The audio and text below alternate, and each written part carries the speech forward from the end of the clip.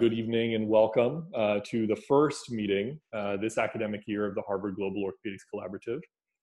For those of you who are joining us for the first time, as a quick way of introduction, HGOC is a group of faculty and trainees affiliated with the Harvard Combined Orthopedic Residency Program, and we are dedicated to improving access to musculoskeletal healthcare globally. As a group, we believe in health equity and social justice. And every month we meet just like this to discuss our global partnerships and projects, and also topics relevant to global orthopedics. So for the first meeting this year, it's my pleasure to say that we decided to address a very important issue in global health, in orthopedics, and in healthcare in general. And that topic is racism, implicit bias, and structural racism. Before we begin, I would just like to, very humbly ask that that everybody mutes their microphone, so that we don't have any unanticipated interruptions. But please do turn on your video if you feel comfortable. We will first hear from Dr. Emmanuel Mensah, and then we'll have a panel discussion with all of our discussants. Just for the sake of streamlining the conversation, I would like to ask everybody to please post any comments or questions you have into the chat box. I'll try to work them into our discussion as we go, and we'll try to answer all of them during the course of the discussion. We'll also have a little bit of time at the very end for comments from participants. So without further ado, I'd like to introduce our panel. I'll start with our discussants. So first, I'd like to introduce Dr. Michelle Joseph. Michelle Joseph is a visiting scholar in the program in Global Surgery and Social Change at Harvard Medical School. She graduated from University College London and trained as an orthopedic and trauma surgeon on the Warwick Orthopedic program. She is interested in trauma systems development in low and middle income countries, health equity frameworks, and civilian military healthcare engagement. Next is Dr. Shaina Lipa. She is an orthopedic spine fellow at NYU Langone Medical Center. She received her MD with distinction from UCSF School of Medicine, MPH from the Harvard School of Public Health, and completed her residency program just a month ago at the Harvard Combined Orthopedic Residency Program. Her research interests are the impact of healthcare reform on orthopedic quality of care and racial, ethnic, and gender disparities in orthopedic surgery. We have Dr. Amanda McCoy, who is a consultant orthopedic surgeon and interim orthopedic residency program director at Tenwek Hospital in Bomet, Kenya. She is a fellow of the College of Surgeons of Eastern, Central, and Southern Africa, and she received her MD from Duke Medical School, MPH from the University of North Carolina School of Global Public Health, and completed her residency also at the Harvard Combined Orthopedic Residency Program. She is dedicated to pediatric orthopedics and adult orthopedic trauma care, resident in medical education, and care of the underserved. Next is Dr. Timilehin Wusu, or just Wusu. He is an attending orthopedic surgeon and sports medicine specialist at Northside Hospital in Lawrenceville, Georgia. He received his MD from Northwestern and completed his residency also at the Harvard Combined Orthopedic Residency Program. He is dedicated to patient care, raising his two beautiful daughters, and improving the lives and well-being of marginalized people. Last but not least, certainly, is Dr. Augustus White, who was the orthopedic surgeon-in-chief at Beth Israel Hospital for 13 years. He's the Ellen and Melvin Gordon Distinguished Professor of Medical Education, Professor of Orthopedic Surgery at Harvard Medical School, former Professor of the Harvard MIT Division of Health Sciences and Technology, and former Advisory Dean of the Oliver Wendell Holmes Society at HMS. He currently serves as the Director of the Culturally Competent Care Education Program at HMS, and Dr. White is an internationally known authority on biomechanics of the spine, as well as issues of diversity and inclusion. He's nationally recognized for this work. He's the founding president of the J. Robert Gladden Orthopedic Society, an organization dedicated to the enrichment of diversity in orthopedics. And then for our keynote address, I would like to introduce Dr. Emmanuel Mensah. He is firm chief and hospitalist in the Department of Medicine at Beth Israel Deaconess Medical Center and an attending physician at Tema General Hospital in Ghana. He is also a former consultant for McKinsey Company. He lectures on implicit bias at various clinical department grand rounds and teaches a class on implicit bias at BIDMC, the HMS HSDM Faculty Leadership Development course, and Harvard Medical School and at Harvard College. And now I'll hand things over to Dr. Mensah for his talk, A Look in the Mirror. Thank you all for joining us this evening. Thank you, Kieran. It's a real extraordinary honor to be here to talk to you all, folks. This is a real honor, and when Kiran invited me, I was really excited to come and talk to you all.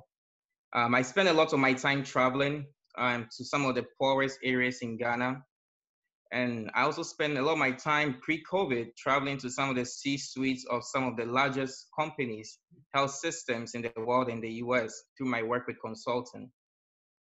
And the one thing that I'll be honest with you, I always loved is coming back here to Longwood, to Boston, to Harvard, because throughout my time here, both as a medical student and through my training as a faculty now firm chief, there's always this concept of treating everyone with respect and dignity, no matter who they are. And so that's why I'm here to talk to you today, because honestly, I love this concept. I actually started learning about this concept. The reason I love it is because of my mother. Growing up, I loved my mother. I still love her, don't get me wrong. Growing up, I loved her even more. And she, without much of an education in Ghana, she used to teach us these concepts through proverbs and stories. Those were her torchlight into the world. And so I remember as a kid in Ghana, my older brother, my little sister, and I would sit on the floor. She would sit on the low stool and she would tell us a story. Once upon a time, and we would say time, time. And the story that really emphasizes concepts to me was the story of the lion and the mouse. And so I'll share it with you. Once upon a time, there was a lion. The lion was big, strong, powerful, king of the jungle. But this lion was also very kind. He treated everyone with respect and dignity, no matter who they were, especially the small animals like the lion, like the mouse.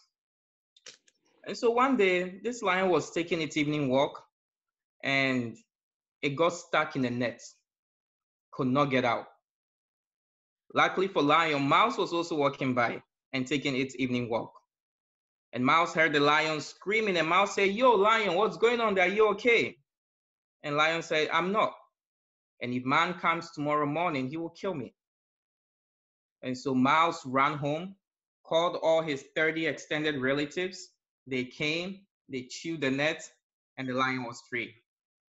And so for me, growing up, the lion always symbolized that animal that represented this concept of treating everyone with respect and dignity, no matter who they were.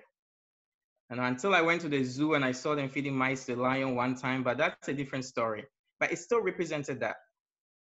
However, over the years I've been here, I've also come to realize that this is not always true. And especially in the outside world. And it honestly hit me after the death of Philando Castile. Philando was around 33 years old when he was killed. He was driving home from a haircut with his girlfriend Diamond, who was sitting next to him, and her daughter in the back seat. He was stopped by a police officer for reasons unknown. Some said his nose resembled that of a criminal they were looking for. And within a few seconds, he had 7 bullets in him. And he died. This case became very popular because Diamond, his girlfriend at that time, live streamed this on social media. And it didn't really hit me, I'll be honest with you, until the next morning. I was having my usual 5 a.m. breakfast, listening to my BBC Africa News, when all of a sudden, I started crying. I was crying uncontrollably that morning. And honestly, I did not know I was crying. It took me a while to realize I was crying in that moment, not just because I was afraid for myself, but I was afraid for my future unborn son, who will one day come into a world where he has to deal with people's explicit and implicit biases.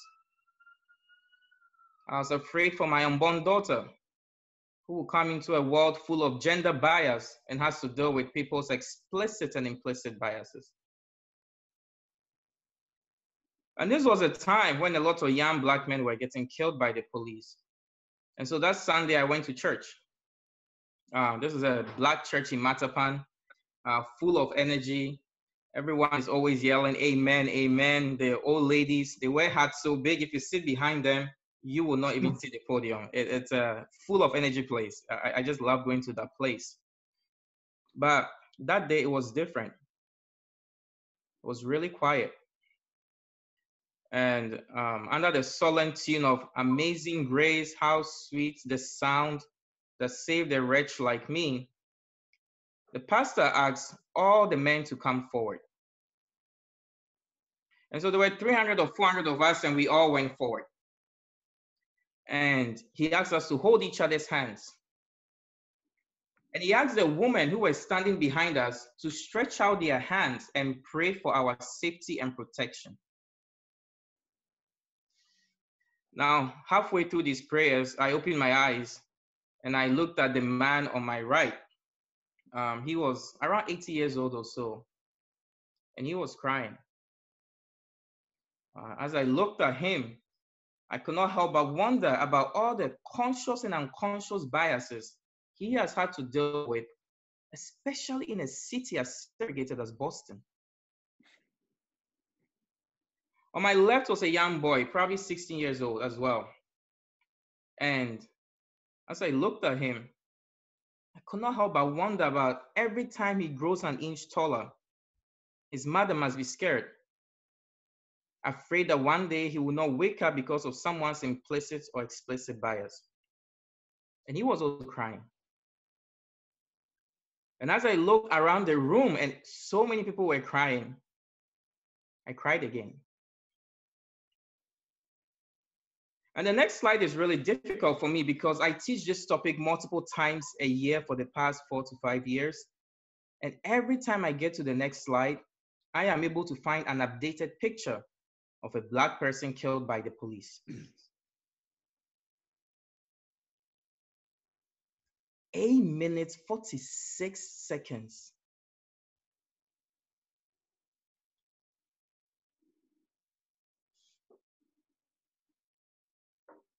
Eight minutes, 46 seconds.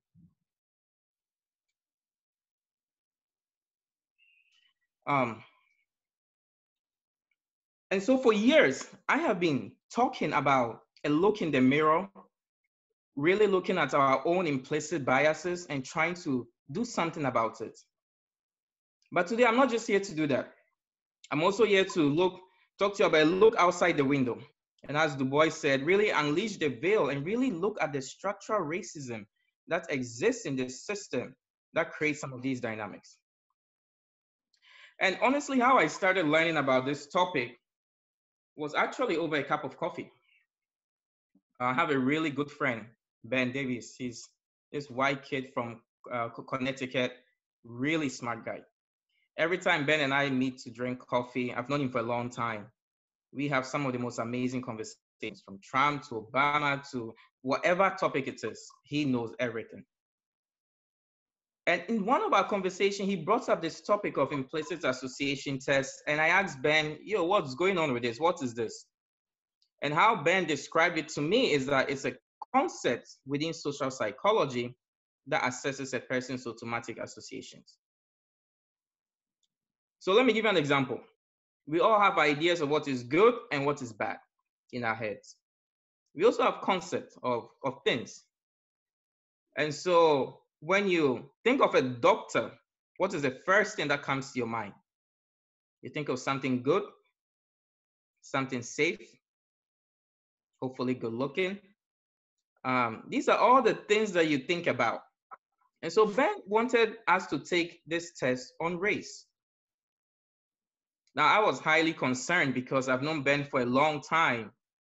And my fear was if his results came back against Black people, this might destroy our friendship. But Ben was insistent. And so we went to the website, implicit.harvard.edu. And how the test does is it makes associations, white or bad, Black or bad, white or good, Black or good. And it comes out with the results. And lo and behold, this was Ben Smith's result: automatic preference for white people over Black people. Now, this was really disappointing. I've known this person for a very long time. And now I've been put in a position where I have to talk to him about race. I have been put in a position where I have to tell him that this is not okay. And I never asked to be put in that position. However, what made the conversation even more difficult was that this was also my result. I took this test 6 more times, to be honest with you, after this. I was like, this is not true. And each time, this was my result. And at first, I was like, hold on a second. First of all, I'm from Ghana. I believe in international understanding. I believe in causing a renaissance in Africa. I work in Africa. I have Black patients. What is going on here? I was really confused and frustrated. And so within that frustration, I decided to go on a journey to really explore my own hidden biases and also understand some of the structural racism in place that exists. And so my journey began with this book by Dr. Mazarin, who actually helped mentor me through the slides when I first started teaching this. And I'll share with you 2 examples from her book. Number 1 is, what is the difference between these 2 tables? Now, most people will say one is green and one is blue. Some will say one is long and one is short. Well, the truth is the only difference between these 2 tables is their color. And if you don't believe me, let me move this to the side, turn it around, exactly the same size. And yet when your brain first sees this, it tells you something different. I'll share with you a second experiment. What is the difference between box A and B? Most will say A is dark gray, B is white or light gray. And yeah, help me out here. If I put 2 gray lines next to A and cover it up with a blue box, you will say A is equal to the gray lines. If I do the same thing with B, you would say B is equal to the gray lines. Therefore, A and B must be equal. And yet when your brain first sees this, it tells you something different. These are what we call visual mind bugs. And just as we have visual mind bugs, so we have social mind bugs. The challenge with social mind bugs is that they cause unintended disadvantages to others. And so my journey began by looking at my own hidden biases in healthcare and how I could address them. And I started with this report from 2003 by the Institute of Medicine. And why did this report come out? Well, it came out because at that time, there were lots of studies that showed the majority of Americans were unaware of the disparities faced by Black folks in the country. I'll give you this paper came up in 2016 JAMA, and I find it interesting. I call it Black gains, but things like HIV, Black people die 7.5 times more than white people. Is HIV more powerful in the blood of Black people than white people? And this goes to so many other conditions, from coronary bypass all the way to kidney transplantation in children. Even in orthopedic surgery, whether who gets rehab, who gets knee and tape total joint arthroplasty, or even outcomes of femoral neck fractures. The study came out looking at using race to understand what are the complications and mortality based on race. Shows that if you're a minority, you have an increased risk of complications. And the question is why? I'll give you one last example. At BIDMC, we do about 50-something or so kidney transplants a year. And with kidney transplants, the best is living donor transplants. In 2016 at BIDMC, out of the 16 kidney transplants we did, only 1 went to a Black person. In 2015, we did about 19 or so living donor transplants, 0 went to a Black person. And the question is why? Yet when COVID came out, lots of reports out there about how Blacks were disproportionately affected. But with all these disparities in healthcare, this was not a surprise. This was not surprising of an outcome. And whenever the question of why comes up, being the smart people we are, we have so many reasons: insurance, money, genetics, socioeconomics, so many reasons that we come up with. But the one thing we don't talk about is hidden bias. And the Institute of Medicine actually concluded that bias on the side of providers and stereotyping actually contributes to differences in care. I'll share with you a story. When I was an intern years ago, I had a patient, Mr. P, who was a 51-year-old man, African-American man with a history of chronic back pain. And he was on 5 or 10 milligrams of oxycodone. And he wanted to establish care with me from another doctor. And so I told him to bring all his medical records before I could make sure there's a smooth transition of care. When he brought me his years of medical records and I reviewed them, these were the words that were peppered through his records: non-compliant, aggressive, drug-seeking. Because of this, his pain was always inadequately treated for years. Now, I got to know this man for a long time, and I'll tell you, yes, he's loud. He's very loud when he comes to clinic, but he is pleasant, he's funny, he's a chef. And every time he came to clinic, he tried to bring us cupcakes. When it comes to pain specifically, lots of studies out there that talk about the disparities in pain management between Blacks and whites. This is for appendicitis treatments between Black children and white children.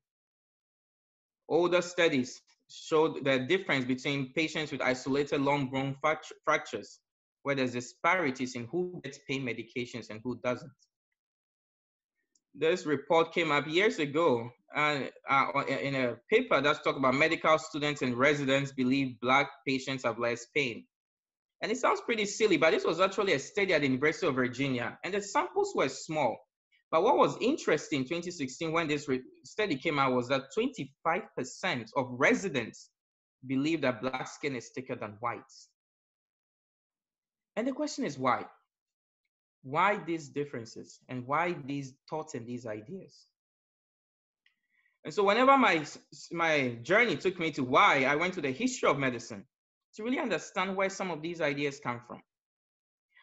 Because one thing my mother always used to say is, the man who forgets where he's coming from will not know where he is and will not know where he's going. And so I'm not just here to give you the history of medicine, I'll give you the Black version of it. Because it was also Brian Stevenson who founded the Equal Justice Initiative, who was talking about giving a lecture about the death penalty in Germany. And as he was talking, one lecturer raised her hand in the back of the room. She stood up, the room was very quiet, and she said, "We could never have the death penalty in Germany. With our history of the Holocaust, can you imagine if the German government was systematically killing people, and most of them were mainly Jewish men in 2020? Yeah, this is a case for Black people in America." And I'll share with you two stories. The first story I'll share with you is a story of James Marion Sims. He is the father of modern gynecology. I mean, this guy was smart. He went to Jefferson. He's the reason we have the vaginal speculum. He devised a way to fix vesicovaginal fistulas. He was smart. He's the first doctor, actually, whose statue was put up in Central Park. But the truth is, until the lion learns to speak, stories of the hunt will always glorify the hunter. The story of James Marion Sims I actually appreciate is the story in this picture. It's James Marion Sims in a Black suit standing there. He has two medical residents next to him, and he had three women there, Anarcha seated on the table, and Lucy and Betty. It is said that Anarcha developed vesicovaginal fistula and bought by James Marion Sims. It is said that what Marion Sims will do is he will scarify the vaginal walls and sew them together. It is said that throughout all of this, he never used anesthesia because the procedure wasn't painful enough. Yet when he started doing this on white women, he always used anesthesia. It is said he will do this over and over and over again on the Black woman. It is said the procedures were so painful that even the white residents who were tasked to hold down the woman could not take it anymore and so left. And so what James Marion Sims did was he would let the women hold each other down as he rotated them and experimented on them. This is the father of modern gynecology. Years after I started teaching this, there were lots of protests in New York, and his statue was actually taken down in 2018. The second story I'd like to share with you is Slavery After Death. This is an advertisement in the Atlanta Weekly, which was advertising for slave owners to bring their Negroes over who required operations or irregularities so common to Negroes. Now, there were some of these hospitals that helped Black folks, but most Black folks also know that if you end up in a place like this, you often end up in a place like this, as a cadaver in an anatomy lab. Now, the next pictures are a bit gruesome, but I think it's important to show them. There was a time in medical history when it was a thing for medical students to take a picture with their dead body, write their initials on their gown and their names, and have a funny statement on the table. This one states, "All coons smell alike to us." Coons was a derogatory word for Black people. Folks who took pictures of lynchings often took these pictures. 80% of bodies in anatomy lab were Black bodies. This one says, "Her loss is our gain." This one says, "His time was bad, but ours is worse," as the medical students have pipes in their mouth and pose for the picture. This one says, "He lived for others, he died for us." And the next few pictures are interesting because they always seem to have a Black janitor seated in the picture and clear the message they were trying to send. We see that with a Black man sitting on the side. We see this with a Black janitor in the background. And we see this with this Black man made to sit on a bucket as they dissect the body. And most of these pictures will be made into postcards to be sent to family members. And there's so many stories out there, which in the past are thought of as mythical stories, from Thomas Jefferson to Henrietta Lacks, but most Black folks, this is their story.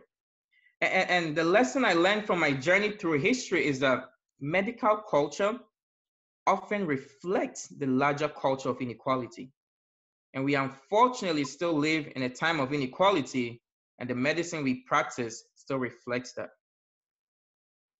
And so there are three lessons I learned from history. One is it's created a culture of not viewing Black bodies as equal. And so this study from University of Virginia kind of makes sense now.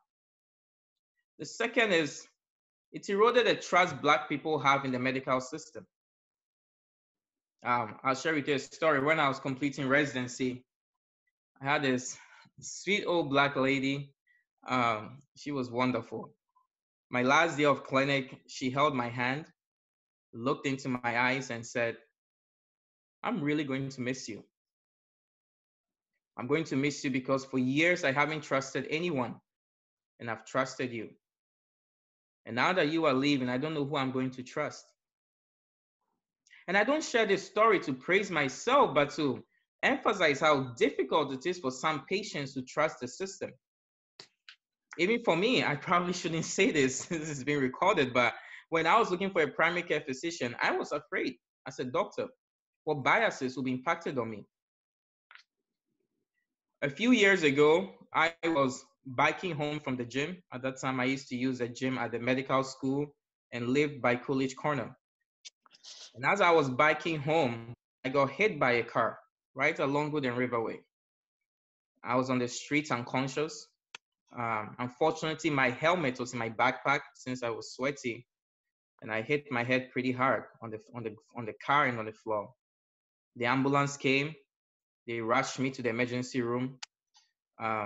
Luckily for me, I did not have any intracranial bleed. I just have a bad concussion and I had a scaphoid fracture that Kieran actually came to fix that day to put on my cast.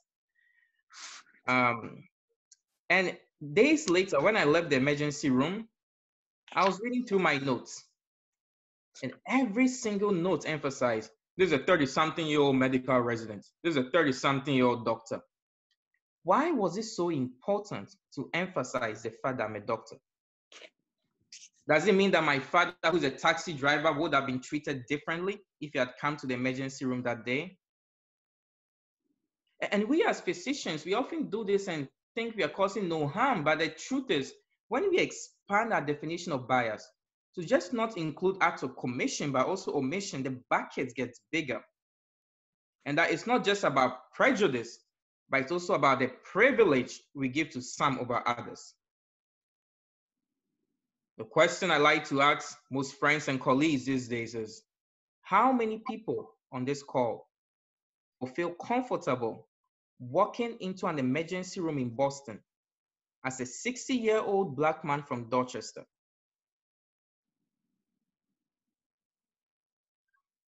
The answer to that question speaks to the scope of the problem.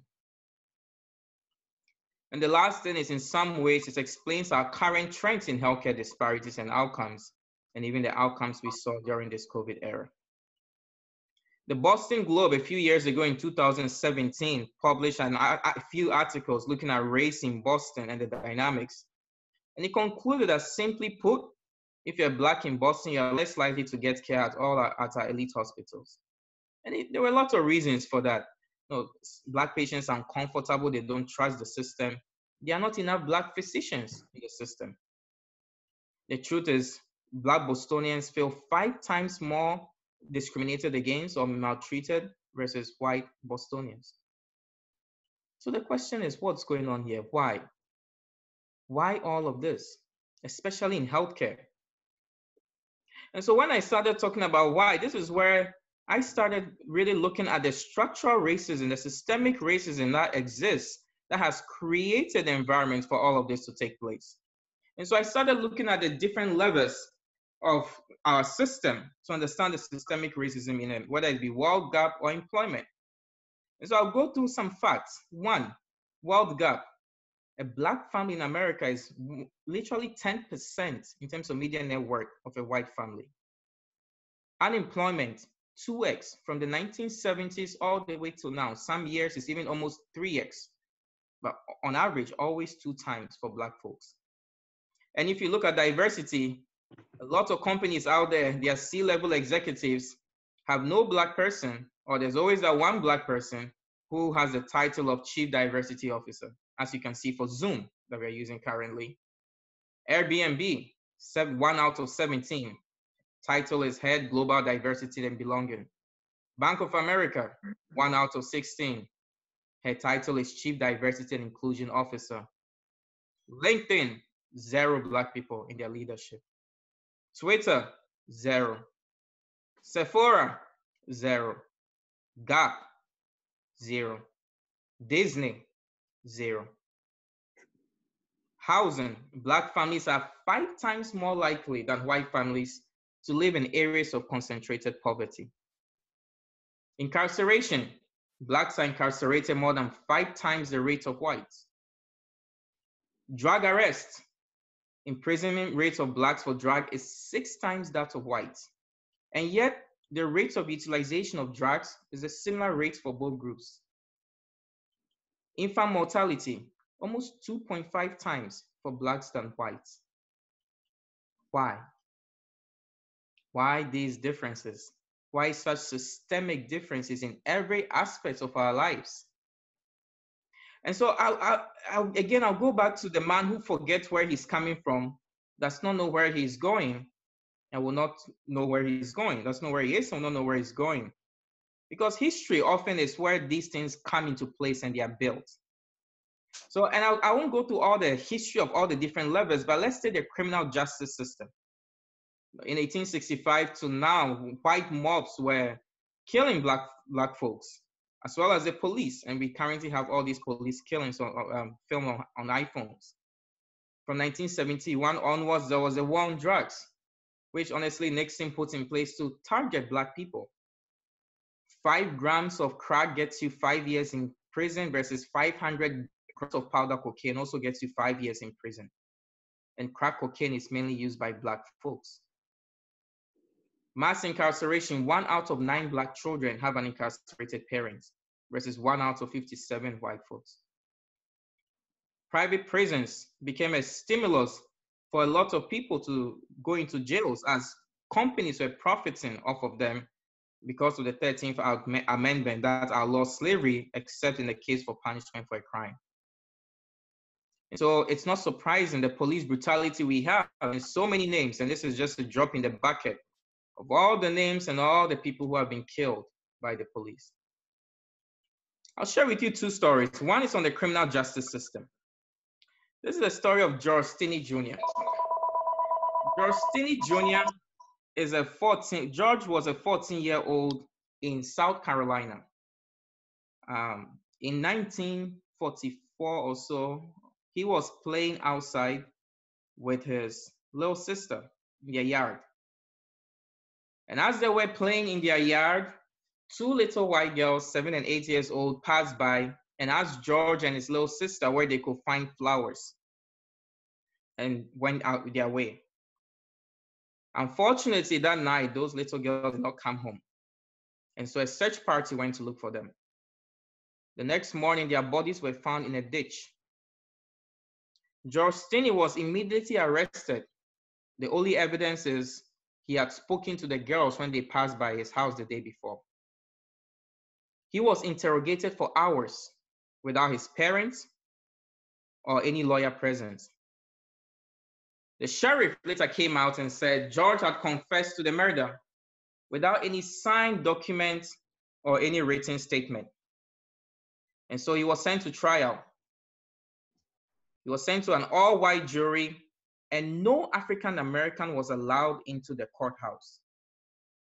It took them 3 hours, and George Stinney was sentenced to death in an electric chair. In June 1944, it was said his body was too small for the chair, that they had to use a Bible to boost him up in the chair. It is said the mask could not fit on his face, and when the deadly electricity came on, fell off his face, and you could see tears coming down his face. George Stinney, at 14 years old, is the youngest person to be executed by the government. And in 2014, a few folks took interest to this case and managed to declare him innocent. It took 3 hours to declare George Stinney guilty, and more than 70 years to declare him innocent.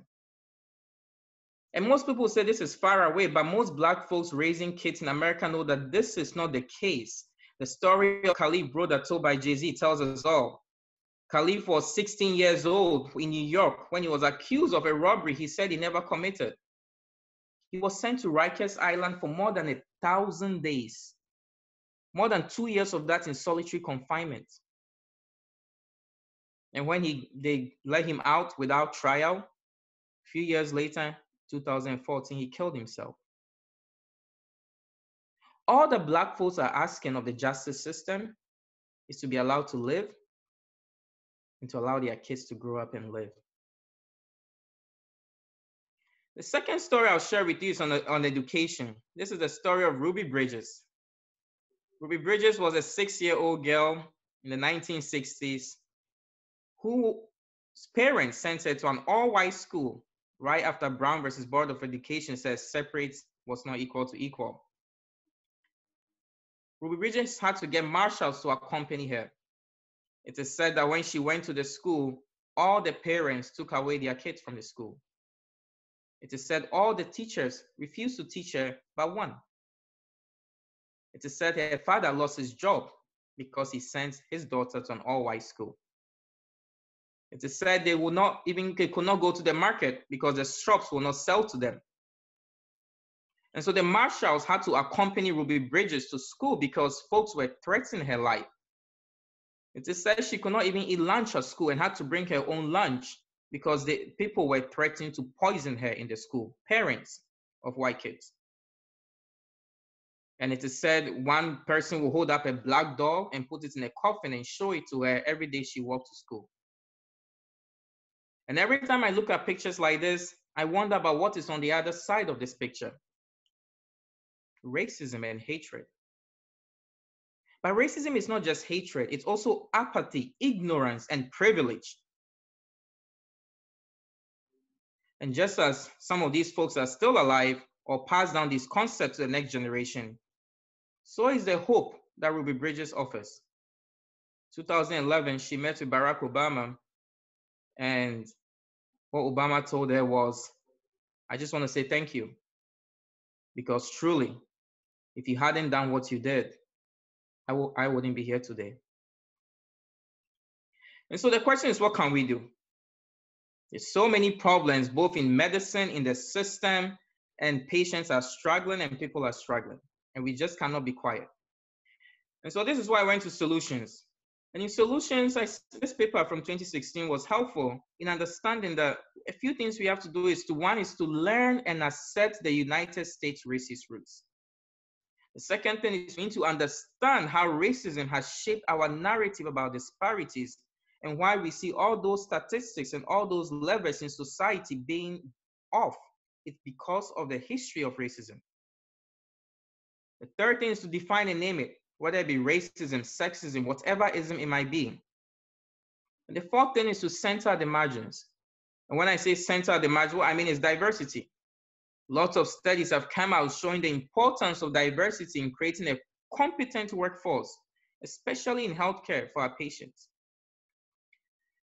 Most of you are interviewing applicants, will be interviewing applicants, whether it be for jobs, for residency, for medical schools. And for me, before I interview applicants, what I do is, one is I go into a room and I make sure that I am aware of my own biases. I also make sure that I have an outcome of a candidate in mind of what I want to minimize my biases impacting the type of candidate I pick. However, the problem sometimes is these biases start way before that it's even hard to pick the right candidates.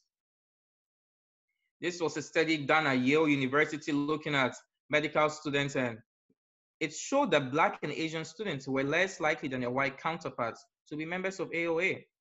And unfortunately, being AOA affects future opportunities. And so as we review applications, for us, we started to think, what are the biases that are going to some of these evaluations, into the dean's letter, into the grades students are getting? And how can we overcome these to make sure that we get the right candidates and not allow these biases to impact their future trajectory?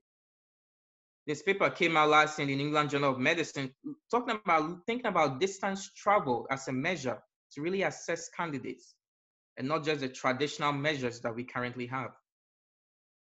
In Boston, across all our hospitals, unfortunately, we are not doing too well when it comes to the percentage of Black doctors in our hospitals compared to the rest of the nation. Our numbers are pretty not impressive. The Boston Symphony realized they had this problem in the 1960s. It was a male-dominated orchestra. And so they could not get women to be in the group. And so what they started doing was they started having auditions behind the black curtain. And it was said that the women will be asked to even take off their shoes so that the judges could not even hear their heels. And many years later, it's now a diverse group of people, both men and women, who are making some beautiful music. And so how to interrupt bias is, one is to be open and aware of our own personal biases. Two is increasing workforce diversity and truly value equity. Three is creating a system of accountability. And four is utilizing decision tools or standardized processes. Because the truth is, implicit bias are most influential when criteria are unclear, which is medicine. Decisions are made rapidly, medicine. Decisions are complex, medicine. Information is ambiguous or incomplete, medicine. And when we are stressed or tired, which is medicine. So medicine offers the perfect pot of soup for implicit bias to brew. And so I'd like to end by saying that what I'm trying to tell you, that well-intentioned providers are not immune to stereotypes. Unfortunately, stereotypes are not the complete picture. And when we make decisions just based on those, we cause unintended disadvantages for others. And so I'm still on my journey. And these are the three things I'm learning to do: educate, accept, and act. And for education, I'm reading a lot of books, lots of resources, trying to really learn about history as well as the present. But this is sometimes hard. It's hard because sometimes when a lie is so long enough, it becomes the truth. And so sometimes it's hard to find the real truth about history. 3 years ago, Ta-Nehisi Coates came to Harvard to talk about how the university benefited from slavery. Now I remember sitting in the audience and he made a comment that we always think these stories are just potholes in the road of history. These are not potholes. This is the road, and we need to start accepting it and start learning about it. Accept. This is the first class lounge of British Airways. Why do I show you this? I'll tell you one quick story. So when I was a resident, since I was a resident, I always go back to Ghana to do my clinical work in December, January. And on this trip to Ghana, I usually do Boston to London, London to Accra. So that Boston to London at nighttime, I can sleep. London to Accra during the daytime. On my trip from Boston to London, this man got really sick. He was an elderly man in his 80s. He was having coffee ground emesis. And I spent all night taking care of him. We got to Heathrow. He was rushed to the emergency room. British Airways were so grateful that on my flight from London to Accra, they upgraded me to first class. I tell you guys, I had never been in first class before that time. It was an amazing experience. I mean, I did not even sleep for the rest of the flight. The bread is hot. It took me like 20 minutes to figure out how to do the seat because I didn't want to look like a village kid from Africa who couldn't even do the seats in first class. It was a fantastic experience. All I'll say is once you go first class, you don't go back to economy. And halfway through the flight and that experience, this man comes in from economy and the air hostess goes up to him and says, "How can I help you, sir?" And his reaction is, "I'm looking for the restroom." I did a double take on that. I was like, say what? This man dares come from economy to use our restroom in first class? How dare he? The audacity. When I was in economy, I sat back there with everyone else. I wasn't coming to first class to use the restroom. What the hell? So I was very upset about it. And in my head, I was just cursing my head that, damn it. And then 10 minutes later, as I was thinking about this and I was laughing at myself for it, I also became nauseous. I became nauseous with myself because I realized that in my moment of privilege, I had created a system of division no different than this. Privilege is really powerful. The privilege of being white, the privilege of being a man, the privilege of being wealthy, the privilege of being a doctor. We implicitly or explicitly create systems of divisions that harm people. And for me to accept the fact that I had the same tendencies to create such a system that I loathe so much was really, really difficult. Really, really difficult. And so accepting the fact that these biases exist everywhere, we need to be aware of them. And this paper from the New England Journal of Medicine by Deborah Cohen, Racists Like Me, and I don't even think this is just for white physicians, but this is for all of us, to truly explore those parts that are just most unwholesome, embarrassing, unflattering, and generally not discussed in the context of our careers. The last thing is act. And with act, I'm taking action in very different ways. One simple way is I'll share you a story of GFR, the glomerular filtration rate. As you all know, we use creatinine to calculate this. And then there is a multiple if you're Black. And for years, since I was a medical student and even a resident at BI, our medical record system always showed this. If a patient is non-African American, it's X. If a patient is African American, it's Y. At the assumption that creatinine was much more in African Americans. And this was confusing because if a white person has a more muscle mass than me, and you cannot be even listed for kidney transplant unless you're less than 20, for the same creatinine, he might be GFR of 18 and I'll be 23 and I will not be listed and they will be listed. So we at BIDMC realized the problem in this. And now what you see when you look in the EMR system is there's actually an explicit explanation. We took out the whole race issue and actually made a comment on muscle mass. Because the truth is, race is a social construction. And it's really it's just not right when you make biological decisions based on a social construction. If Obama came to the hospital, what GFR does he get? Does he get his mother's GFR or does he get his father's GFR? This is Marsha and Millie, who are twins, but one looks white and one looks Black. What GFR do you give to them for the same creatinine? And so as physician educators, as residents, as teachers, as students, these are the few things that we need to be aware of as we work in the medical context. One is establishing a culture of openness and respect up front. Let's recognize our biases and microaggressions, racism and discrimination among residents, among patients, among staff. And let's seek out training opportunities like this. Because the truth is, unfortunately, our medical schools, our residency program, we are not doing enough to fight racism across the country. And so these are the three things I'm doing: educate, accept, and act. And so I'd like to end by saying, we all work really hard to make a difference in the lives of our patients. But the fact that these differences exist also tells me that we have a lot of work to do. That it's not just about being a good doctor, it's about being compassionate and thoughtful and realizing that our humanity is intertwined with the humanity of others. But this work is hard. It's hard, it's difficult, it's frustrating. And so I'm here to tell you something that Milton always tells me whenever he sees me. Milton is an elderly gentleman, Black gentleman at Beth Israel, who carries dirty trays from patients' rooms to the kitchen.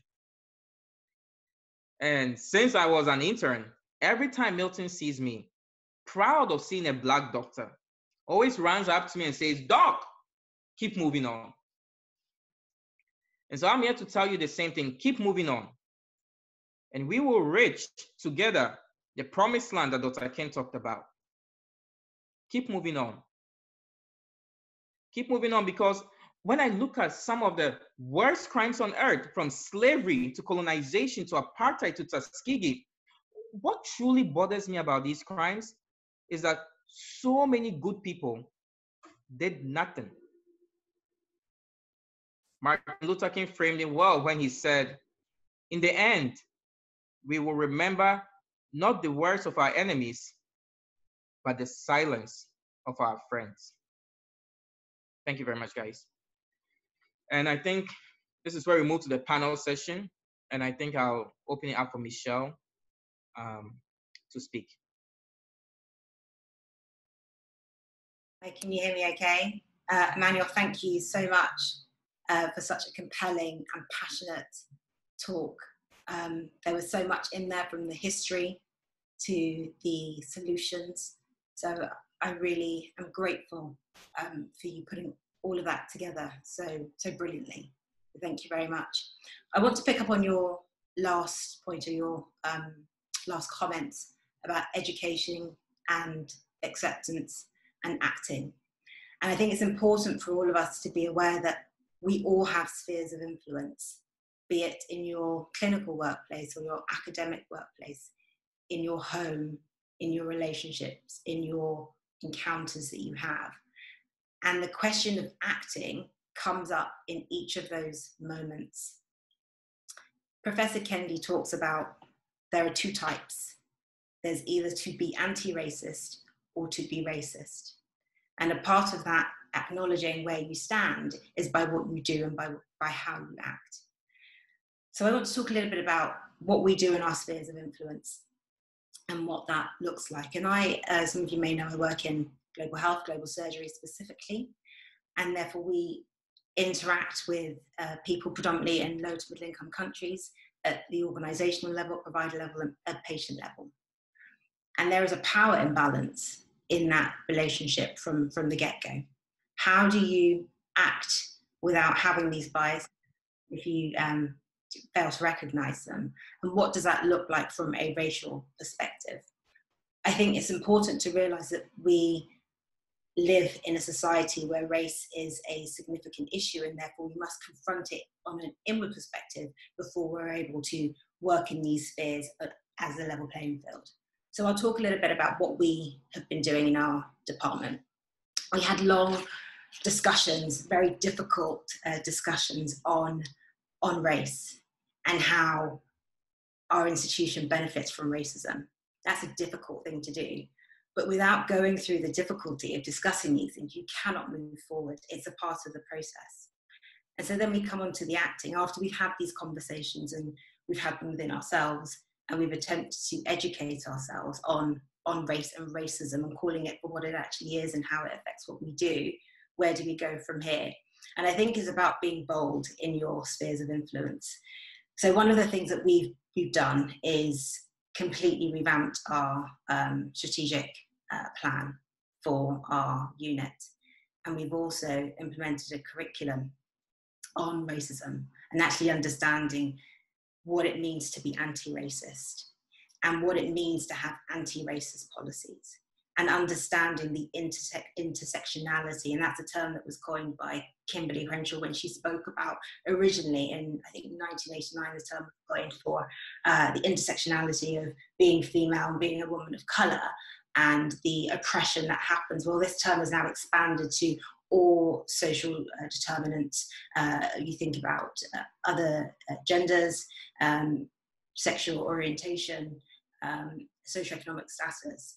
And we think about all of these things, and what you need to understand is how it impacts, and there are racial policies within all of those areas.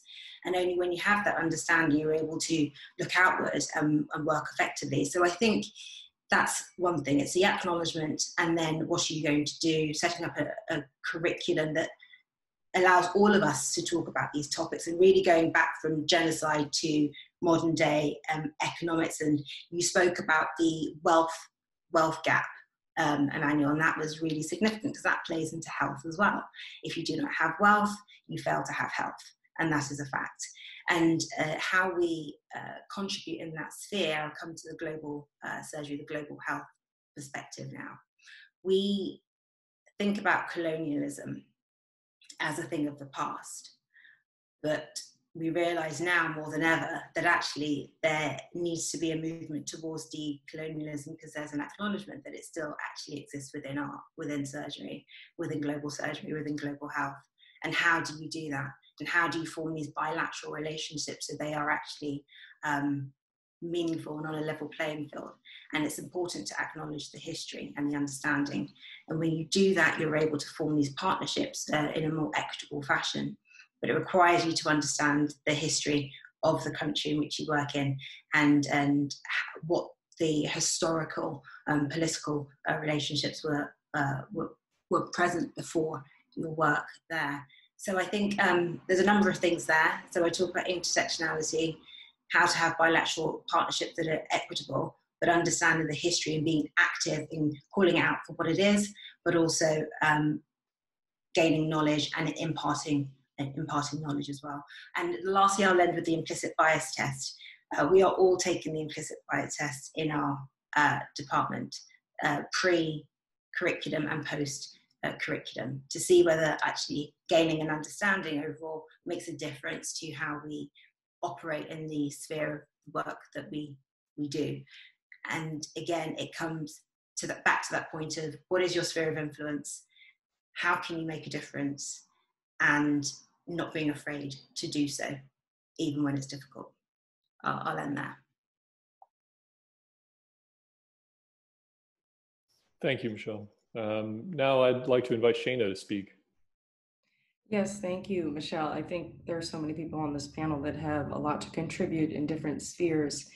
And the one thing that I want to touch on goes to sphere of influence. And as someone who has just come out of residency and going into another training program, I think about implicit bias all the time, and how it impacts me and how people see me and maybe others like me. And I want to touch on one thing that was in Emmanuel's slides, and it relates to implicit bias, but it has specifically microaggressions and how those impact people on a daily basis.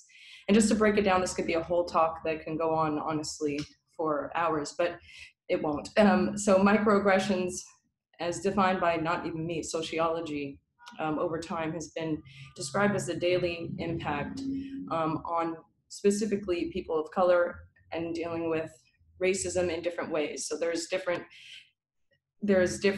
components of this. Micro assaults are specifically what we think of like old school racism, overt racism, racial slurs. And micro insults, I think, are ones that we experience more in medicine. And that would be an example. And these are the ones that I have experienced over time and I've seen people experience over time and are actually draining to trainees, they're draining to patients, to everyone in the health field. And so when we talk about our sphere of impact and what we can do, I just want to touch on this. And so when a micro insult, for instance, is saying maybe, oh, this person is only here because they're Black, relating why they're in an institution to maybe affirmative action or something like that, which completely discounts everything they've done over time. Every night they've stayed up on call, every time they've helped a junior resident, every time they've held the patient's hand, but yet, or sat for the MCAT, sat for the step 1, but for some reason, they're only at the same institution that you are because of the color of their skin, which is honestly over time very draining. It is something that I think I've heard my colleagues, I've experienced, and it's something that we have to call out ourselves, but it's something that's in your sphere of influence, you and people that are going to be training or that are in leadership have to call out as well. And that's one of the things that I did want to touch on today.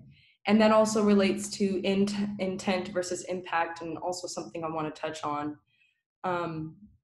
We a lot of times have heard, and there's a lot written about this as well, that maybe someone makes a comment like that and they're like, no, well, I didn't mean it. And that's all well and fine. Sometimes I say things I don't mean, but we really should start moving towards, well, what did the other person experience? Because the intent is what you meant, and the impact is what the person experienced.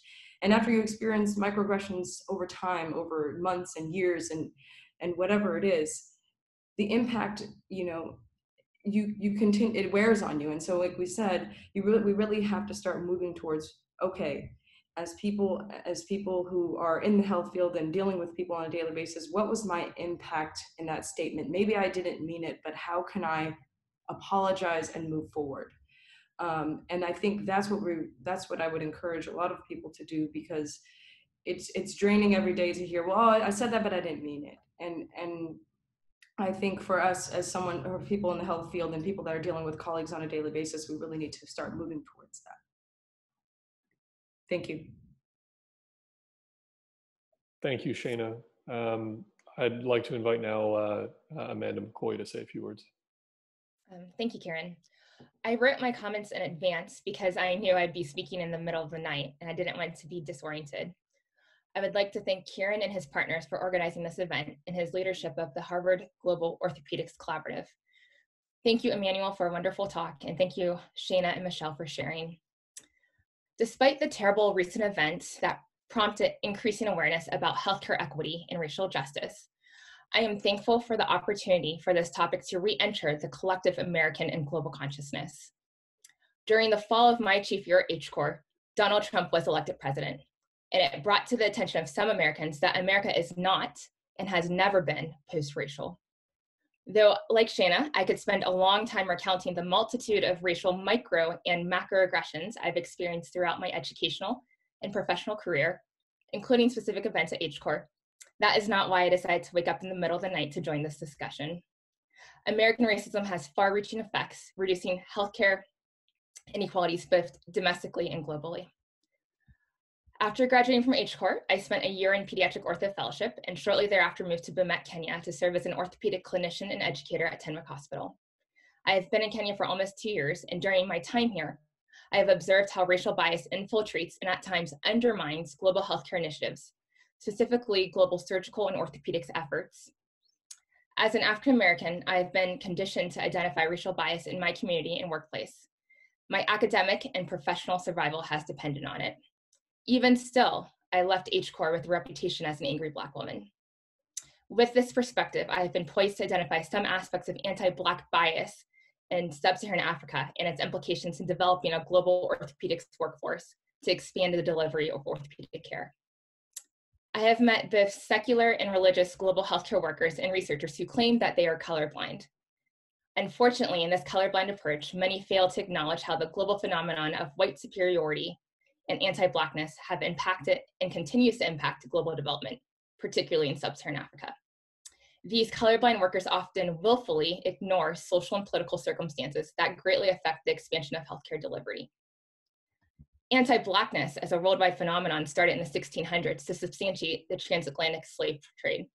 It involved both coasts of the African continent and substantially affected the African interior. Anti-Blackness was first designed as an economic tool to promote capitalism and industrialization, but it then took on a life of its own, and it has been used to substantiate Black oppression in America, as well as colonization and neo-colonization in Africa. Unfortunately, awareness of racial bias and anti-racist practices cannot be developed on a 15-hour airplane trip or through data collection for a research project. Anti-racist attitudes and behaviors have to be cultivated in your own current context. Thus, I would humbly suggest that to meaningfully engage with global healthcare work, you have to seek to understand and fight against racial injustice in your own communities. Otherwise, you're functioning in the colorblind realm, and you miss the vivid colors of the full picture that allow for partnership and collaboration. There are many good resources to understand the history of American structural racism and its present ramifications. Many resources were sent along in the email announcing this Zoom session. If you'd like to learn more about racism's implications in sub-Saharan Africa, I would recommend reading How Europe Underdeveloped Africa by Walter Rodney or Dead Aid by Dambisa Moyo. Thank you for joining and engaging in the global fight for justice and equality. It starts with awareness and proceeds to action. This fight requires understanding, cooperation, patience, and grace. Together, we will work towards a better and more inclusive future. That's all I have to say. Thank you so much, Amanda. And just for all the participants, these 2 book recommendations and other book recommendations, I'll email them out to everyone. Thank you for that. And now I'd like to invite Timi Wusu to talk to us. Wusu? Hello, everybody. Hello, hello, hello. So I wanted to get to the punchline, and then I have 2 anecdotal stories, and I did write it down because I can get long-winded. I like to hear my own voice, and we'll get right to it. So as far as the punchline, this is what I need everybody to understand, is that we have all grown up with racist teachings. We've all grown up in racist systems. We've all grown up with things on TV that are race-based, racially motivated. And so it is important that every single one of us, whether we're Black or white or any other, understands that there is racism within us and how our mind works. And it's without this understanding, there's no way that there's going to be change going forward, because then you won't even understand how the simple history that you've been taught, like, is completely colored from one perspective that oftentimes is not even true. And so when we talk about, being racist or anti-racist, it is like vitally important that each one of us understand that, like, I have racist thoughts. I have racist biases that are going to affect everybody that I meet. And if you don't internalize that, if you can't say, yeah, that's me, then that means you're like, none of anything that you ever learned, you completely missed the point. All of this is for absolutely nothing. If you cannot yourself understand what it was or what it is or how it is that I've been taught, at least understand that I've been taught these things from every time I watch TV. And when a Black character comes on, they look like this. Versus, this is the neighborhood I grew up in, and these are the people that I've interacted with. So that is the punchline. I will repeat that punchline at the end, and I'll get into my stories, which I have written down because I get excited and I need to calm it down, Wusu. Here we go.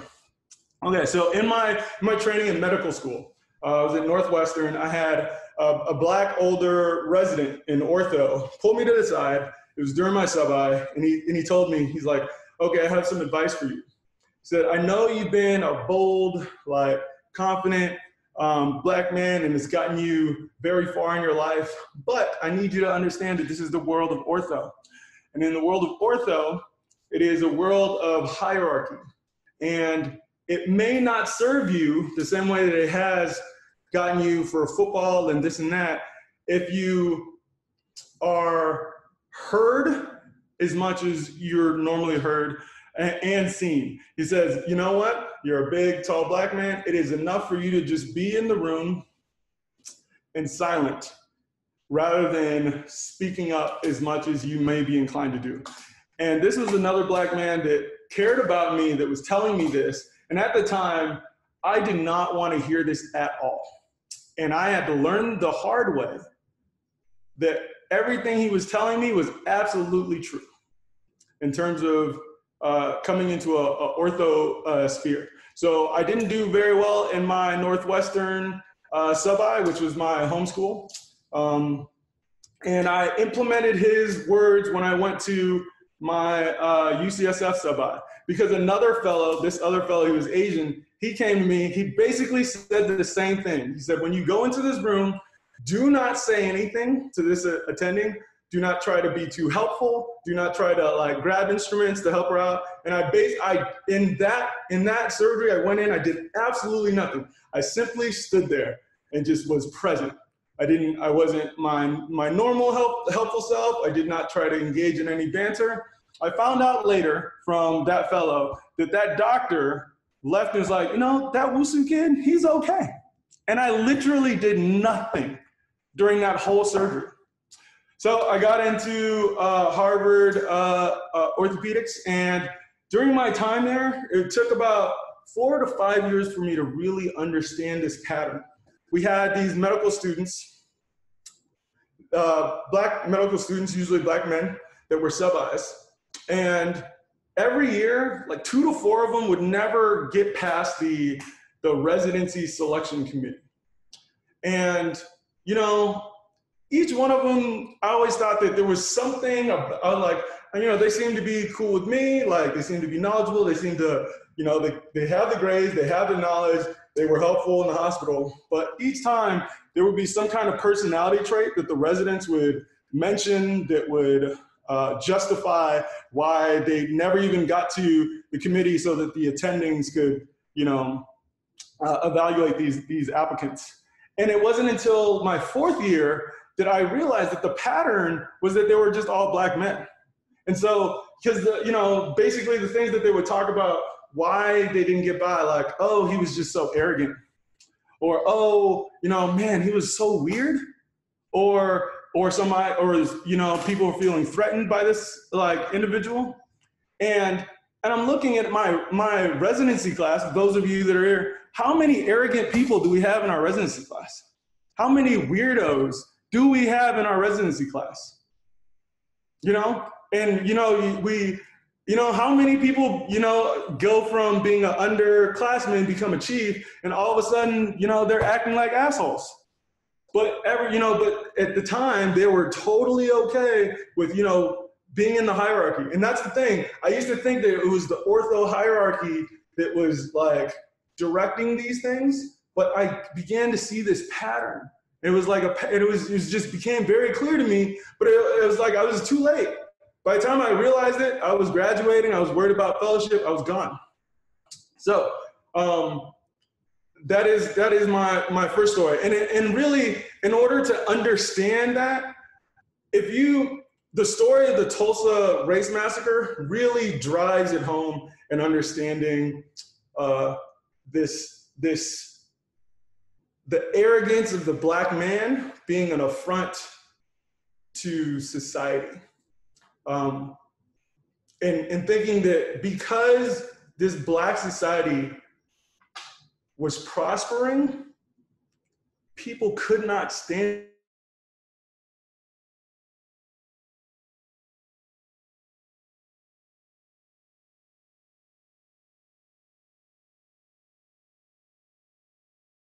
That is the basic summed down to a little word. So that is my first story. That is just something that I just wanted to, there you go.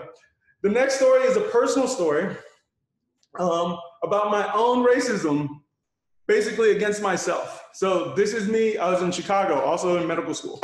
I was walking down the street near the West Loop, and I'd taken the bus, I gotten off, and I had like 3 blocks to walk to my home. In this part of Chicago, it wasn't dangerous, but it was like on the outskirts, and kind of close to the west side, which is considered a more dangerous place. And I see a big black guy walking towards me, and it is dark, and all of a sudden I stiffened up, and I thought to myself, man, I don't want any trouble.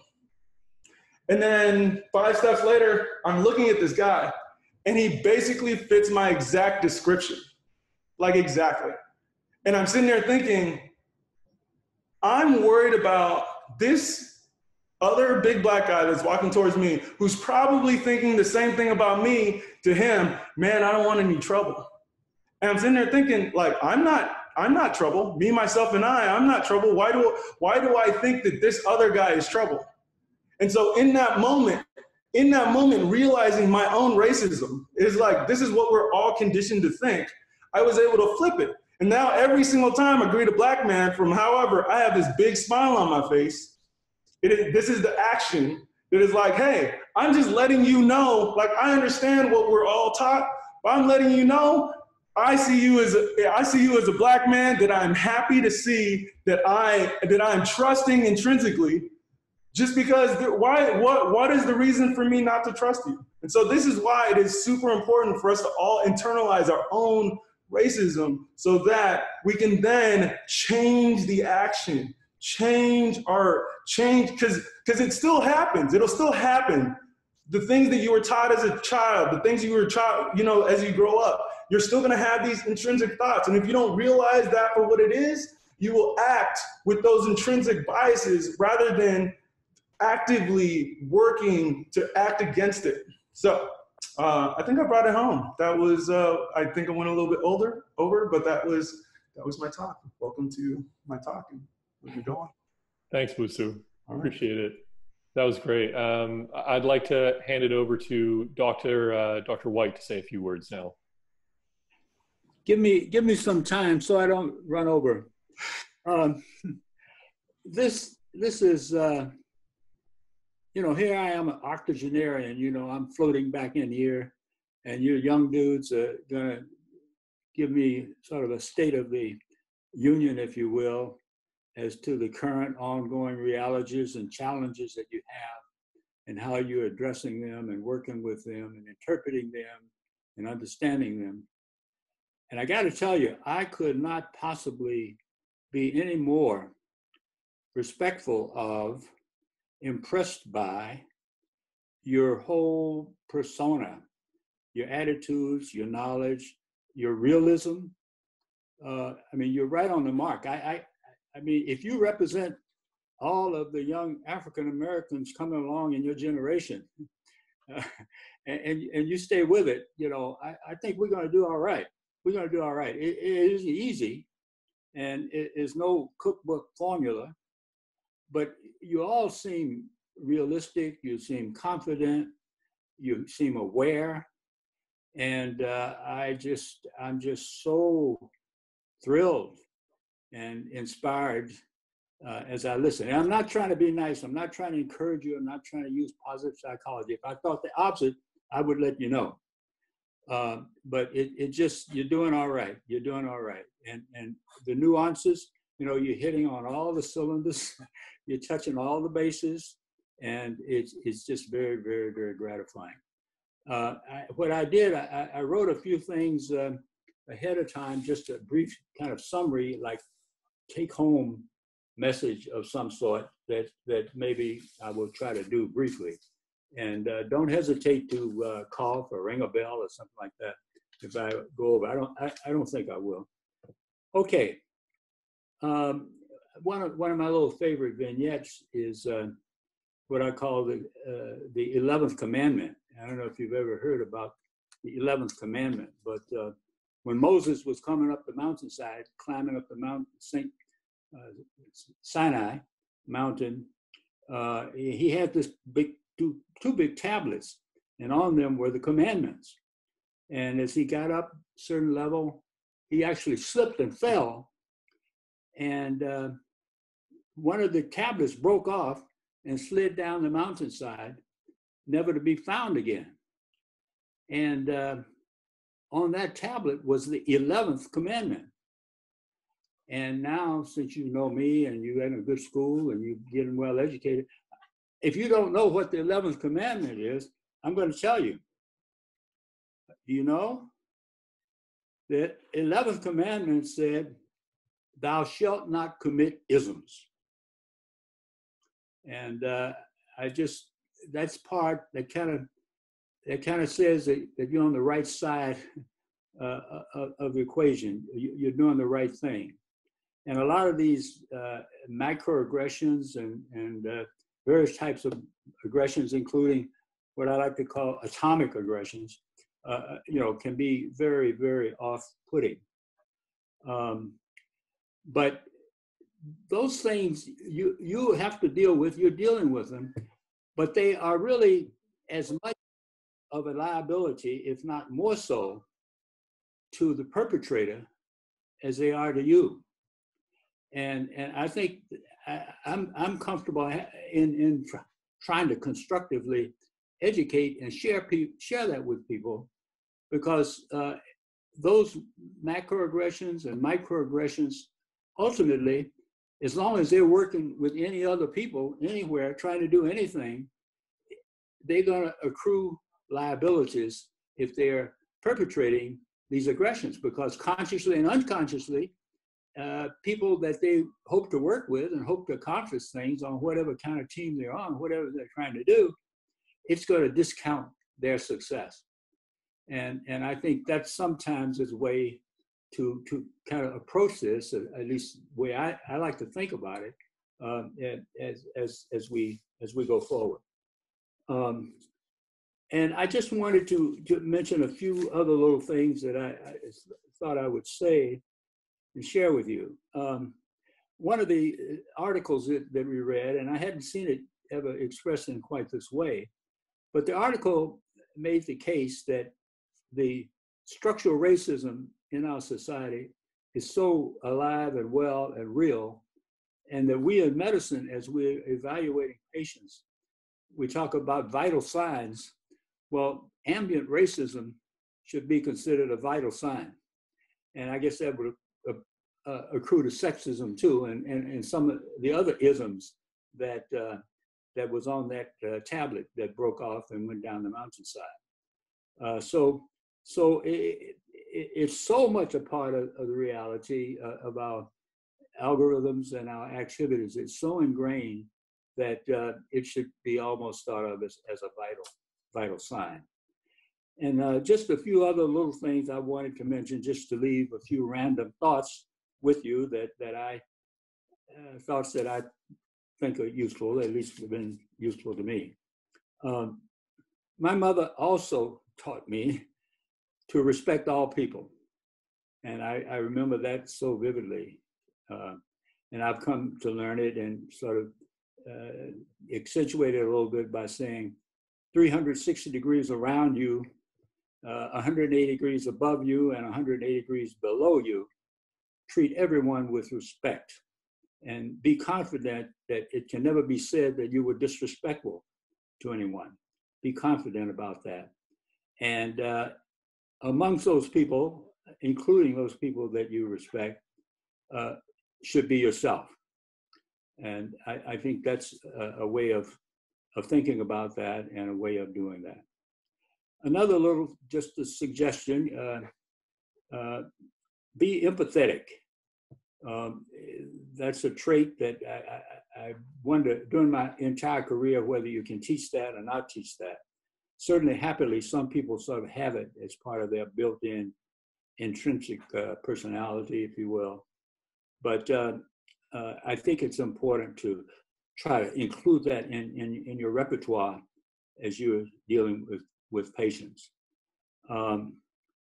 It actually, studies show that you have better outcomes with your patients. Patients are more satisfied, and there's really less physician burnout amongst physicians who are characteristically empathetic. Another thing that we can sort of think of is our common humanity is a major reality that we have. And we are 99.5% identical in terms of our DNA. That is, all humans within the world, on earth. And I think our common humanity is a major factor in our reality and in our interactions. And it's good to try to recognize that and try to understand as much of that as you can. And so much of what we can and cannot do relates to our common humanity. So much so, and I didn't do it tonight, I should have introduced my remarks, it's not too late, by saying, good evening, my fellow humans. And I learned that from the great Dr. Montague Cobb, distinguished anatomy professor at Howard and president of the NAACP and editor of the New England, of the National Journal of the National Medical Association for many years. Introduced all of his lectures and all of his presentations with greeting his fellow humans. And I think that's a reality that we all should think about and should study and learn to synergize with what understanding we can get. And I feel like I had a little bit of a special postgraduate education in that area based on some experience as a combat surgeon in Vietnam, where working on the one hand, much of my time, many hours, debriding wounds and trying to triage and observe and communicate with people as they are just about to go into their death. And I guess people experience this a lot more now with the COVID-19. But I wanted to try to humanize these individuals and recognizing that I was the last person they're going to be communicating with. And I think that's a very important reality. And if that wasn't enough of an exposure for me to try to be educated and appreciate and recognize our common humanity, there was a leper colony near the hospital, the military hospital where we worked. And things worked out so that we could organize some volunteer work on an ongoing basis during the time we were there with the help of nurses and other doctors to try to treat and educate and work with patients who had leprosy, and they and their families were living in these leper colonies. And this one leper colony. And that's the form of humanity where you recognize things because of the sheer devastating challenges of unhappiness that they have. They're crippled, they lost oftentimes a major part of their whole face, and just a big hole there where you have a face, and they have to deal with the fact that in their culture and other cultures, people will not even look at them. But their humanity prevailed and synergized with the humanity of the nuns who were there taking care of them. And they had indeed a substantial quality of life. So I say all that just to say, try to study your DNA in the form of your fellow humans and synergize that. And after all, you are a physician. And I think physicians are in the society, they're not the only humanitarian role models, but clearly physicians are educated and given much opportunity and many resources to be humane and to respect their common humanity. And just last but not least, learn about and develop your resilience. You can learn it. You can improve whatever amount you have if you study it, think about it, and work on it. But give a little attention to resilience and develop your own as best you can, because among the many things that your resilience will help you do is to what I call compartmentalize.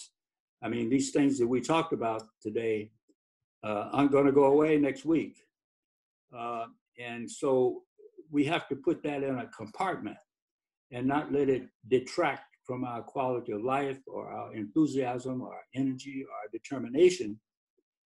Just close the door, put it over there, and get it out of your mind and out of your heart, and go ahead with the rest of your life and your agenda and what you want to do and what you want to achieve. And you don't have to lose your humanitarianism or your goodwill, but you can also close the door and put it in the icebox, put it in the refrigerator and leave it alone for a while. So I just wanted to leave a few of those thoughts. I'm kind of a country boy from Tennessee, and these are some of the things that sort of I was able to learn coming up, bouncing around down there and in other parts of my life as well. So good luck, and I say good evening, my fellow humans. Thank you so much, Dr. White. Really appreciate those comments. So we're getting towards the end of our time now. Not too much time left for a lot of questions, but I thought I would ask the panel one question to sort of end on. As a group, the group of us here tonight listening to all of you speak, we are all committed to social equity and orthopedic care. How would you suggest we confront these challenges of systemic racism and inequity in orthopedics in particular? Do you think that it's a problem for our field? And how should we in our individual lives or as an institution, perhaps the residency program or the field in general, address this? It's a wide open question, and you guys have all done wonderful jobs of giving recommendations along the way. But just as we close, I figured maybe we could end on that thought.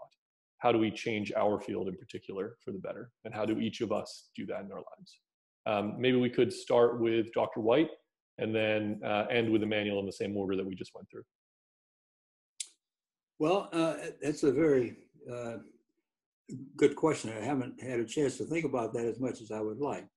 But I would say, though, that it's a win-win-win situation if we, as a specialty, step up to the plate and really seriously and in a determined way address diversity and inclusion and mutual respect for our common humanity in our specialty, and sustain that and stay with that, because ultimately, if we are working well together, we have the opportunity to benefit from inclusivity and collaboration as opposed to conscious and unconscious and all levels of negative non-collaborative behavior. We're not going to be as well off, and we're not going to be as ultimately as well recognized and appreciated and respected as a profession.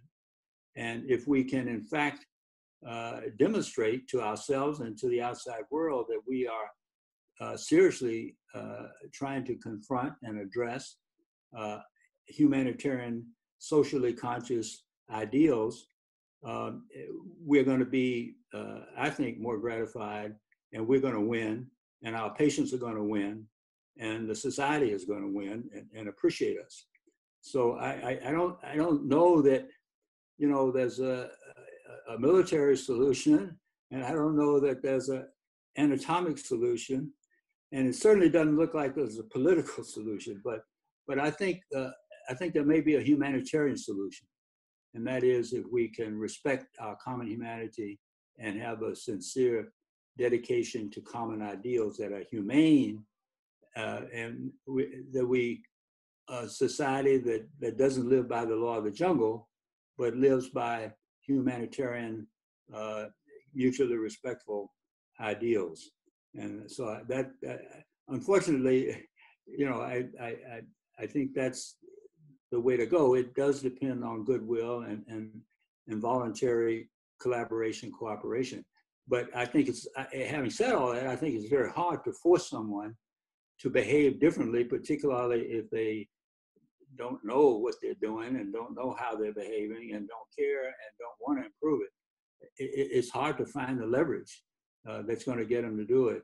So I think the option is to convince them that they will in fact win along with their patients and along with their overall society. Thank you, Dr. White. Wusu, you got any words on that? Yeah, I think there was a time which I may have thought that I don't know if there is going to be change, because exactly like Dr. White said, you have to one, recognize your own bias and how that is affecting the people around you. And then you have to want to change. And I didn't really believe that overall that was a sentiment amongst orthopedics in the country. I mean, you look at what happens when we go to our national conferences and all of a sudden the plane is just filled. I've never seen so many white men on a plane ever in my life. And so it is hard for any individual that is in a place of privilege to actively want to give up that privilege so that somebody else can step up. And that's really what it takes. And so, and you know, just knowing humanity, knowing ourselves, that is a hard thing for me to ask somebody else to do and to expect somebody else to do. But that truly, when you think about it, if we're going to be, because what is racism? Racism is the unfair benefit of one class of people or one type of people in society at the expense of another type of people in society. And so in order to be anti-racist, the people that are benefiting have to give up their benefits in order to help lift other people up. So that's what has to happen. And that is incredibly difficult thing to do. So. Thanks, Wusu. Yeah. Amanda, do you have any thoughts for us? I think that's a very challenging question. How to make ortho a more diverse workforce? I don't think there's a simple answer, but I would say that not only do we want to work on diversity, we want to work on inclusivity. And so we have to create environments where medical students and undergrads feel like, oh, I can be a part of this. And so that means that we kind of have to self-monitor each other. As many people said, we are all with racist proclivities just by the nature of being socialized in a world. And so what that means is that we can't be complicit when others say racist comments or sexist comments. Instead of, I know sometimes myself, I would just be quiet and just kind of put my eyes down and say, I wish so-and-so didn't say that. But in retrospect, I should have taken the opportunity to say, you know, that was offensive. That created an environment that was not inclusive. So when we speak up against these things and we're not complicit, then people feel more free to be themselves, to engage with us. And so I think one thing we can do is by self-monitoring one another, call each other out when someone says something racist or sexist or that's divisive. And then that way we can create an inclusive environment, not only diverse, so that people want to be a part of it and people feel welcome. Yeah, great point. Shaina, any thoughts as well? Yeah, hi. Sorry for the change of background. I'm actually going to meet some of my co-fellows for a sign out. But that being said, I actually really love Amanda's comments of the importance of diversity and inclusion and how they are two very separate things, although we sometimes lump them together. So that's one thing that I would say. The other thing that I would say is really just recognizing that this is in our own backyard. I think that sometimes is what I feel, we're in these liberal spaces. We're like, oh, Boston, it's so liberal. Of course, racism isn't here. No, racism is here. Even though we are in a space where we're at Harvard and it's a more diverse orthopedic residency than a lot of other places, and the faculty are more diverse than a lot of other places in orthopedics. No, we still experience racism. There's still microaggressions. So I think that just realizing that just because you're in a space that may be more diverse doesn't mean that these things are not experienced in those spaces. I think we really have to hold ourselves accountable in each and every one of our spaces and recognize that we are not exempt. Thanks, Shaina. Michelle, any thoughts? Yeah, absolutely. So just following on from the comments that Amanda and Shaina have both made, one thing I would say yes, we need diversity and inclusivity, but if the space is not created for those two things to happen within your department, within your spheres of influence, you cannot expect a resident, a junior individual to be able to do that. And I'm speaking to those who have the power and influence to create change in your departments. I'm not sure who everyone is, so I guess I can say that. unknowingly. But what I'm really speaking to is those who are in positions of power need to acknowledge that residents will take the default position to be silent, because it takes a lot to speak up. It takes a lot to go home and not know whether your performance that day or the critique of your performance was about the color of your skin or just literally about your technical skills. Now that is something that I've experienced in my training, and I'm pretty certain many have experienced. If you just hold your hands up if you have. If anyone's gone home and wondered, was it because of the color of my skin? That is a almost a parasitic thing to experience that keeps on occurring, and it's detrimental to performance, it's detrimental to thriving. And if you want to create an environment where people are able to thrive and succeed, then you have to create the space to have these conversations so that people can speak up and be free, knowing there is no consequence to their career, the trajectory, or even the next day that they step back into their on-calls, etc. So I would say creating a space is a huge part of that, and having the conversation, getting down in the dirt, I think is the only way to really commence. And the last thing I'll say is actually having policies that are anti-racist and metrics where you measure your performance based on specific things. And if you don't know what those would be in your department, then I would highly encourage seeking out your diversity and inclusion officer, because every single hospital in Boston has one. And it's a place where you go and you ask, and they will have equity frameworks, they will have some guidance on that, because I cannot tell you how important this inflection point is right now, where we see that we are living in a double pandemic. We are seeing that COVID is disproportionately affecting Black people more, but we're also living and existing in racism. And it's important to realize that both are a pandemic, and Black people are doubly affected. And if there's anything that can be done within the spheres of influence that we live in, within the spaces that we exist, we have to try. And as Wusu said, sometimes it means giving up your place at the table so that others can sit, because when you do that, we all win. But it's a really hard thing to do, so I do acknowledge that. So yeah, those are my parting comments, Kieran. Thank you, and thank you for organising this. I highly appreciate it. It's been insightful. Thank you. Thank you, Michelle. Emmanuel, you want to take us home with some last parting comments? So I will take us home with some. Everyone said everything pretty much. I think the biggest thing, and I'll share the screen actually, about something Martin Luther King said. Just to sum up the comments people have shared, and I'll take the last 2 minutes of your time. That unfortunately, towards the end of his life, MLK said there's the biggest stumbling block for Black folks is not the haters or the KKK or the white citizen councillors, but the white moderate, who are more devoted to order than to justice, and who, for them, absence of tension is what they care about. And I think that is something that, especially as Shaina said, liberals in Boston, we often think we are good people and we don't want to act, but there's a lot that we need to do.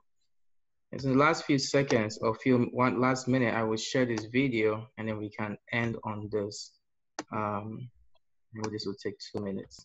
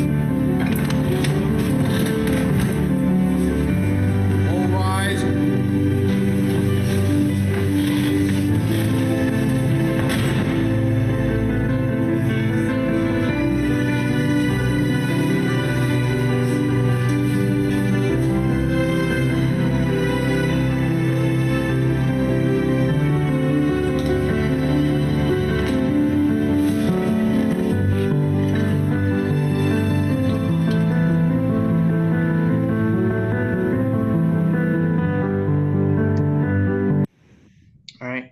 Thank you very much. Thank you all so much. Appreciate everybody joining tonight. And thank you especially to all of our speakers. I'll send out links for everything. Thank you very much. Thank you. Good evening, everybody. Good evening. Evening.